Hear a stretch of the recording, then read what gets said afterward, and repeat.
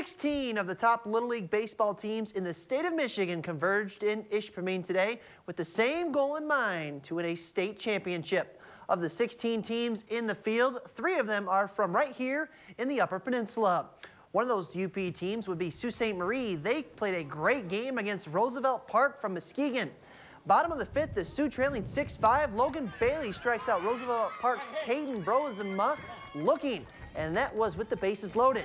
And that was important. Top 6 now. The Sioux needs a run to keep the game alive, and they get it as Bailey comes through with his bat this time, hitting the ball to the wall, and that scored Alex Christian, and that tied the game at 6. Then with the bases loaded and 2 outs, Avery Tonight comes up with a clutch hit to center field. 2 runs come across the plate, and the Sioux take an 8-6 lead on the big-time hit by Avery Tonight. To the bottom of the 6th, Roosevelt Park had the tying run at the plate, but there is Logan Bailey once again closing the door on any kind of comeback by Roosevelt Park. And despite being down a run at their last at-bat of the game, Sault Ste. Marie comes back to stun Roosevelt Park tonight, 8-6. To the scoreboards, Birmingham wins comfortably over Tecumseh 12-2, and Bay City shuts out Grand Rapids Southern 10-0. We go back to the highlights as Portage Lake from the Copper Country battled Edwardsburg.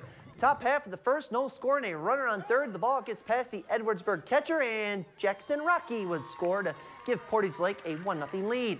Still in the first with runners on second and third and 2 down, Ashton Janke hits one back up the middle, and that scored 1 run. Sam Kesamaki tries to score as well, but he was gunned down at the plate, and Portage Lake still led, though, 2-0. Bottom of the first, Edwardsburg strikes back. Nick Scritchford comes through with a bullet up the middle. Jarrett Teague scores from second, cutting the Portage Lake lead in half at 2-1.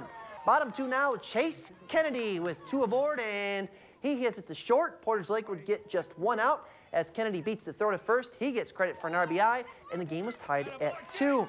In the third, Alex Nordstrom pitching for Portage Lake, and Alex, well, he'll make the play himself for the easy 1-3 put out. But the web gem of the day goes to Caden Goggins of Edwardsburg. Here's David Jukula for Portage Lake. He hits the ball to center, and charging on the way, Goggins from center field throws out Jukula for your everyday 8-3 put out. Nice throw.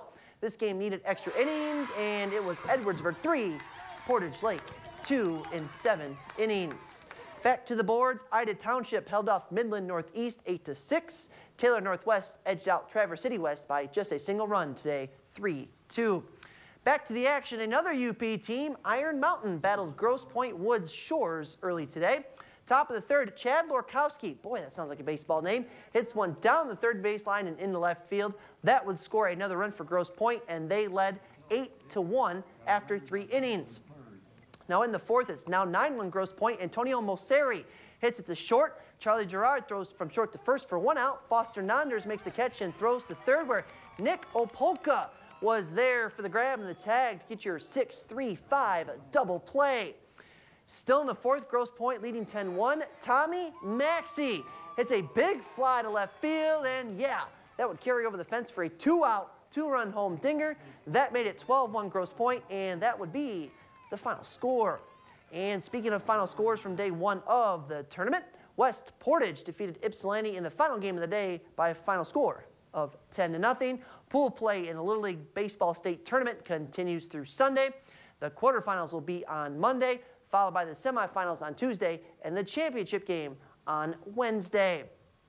In 13 and 14-year-old girls softball, Escanaba defeated Baraga County twice tonight in the sectional tournament. Escanaba will head downstate to Clare for the state tournament beginning on Thursday.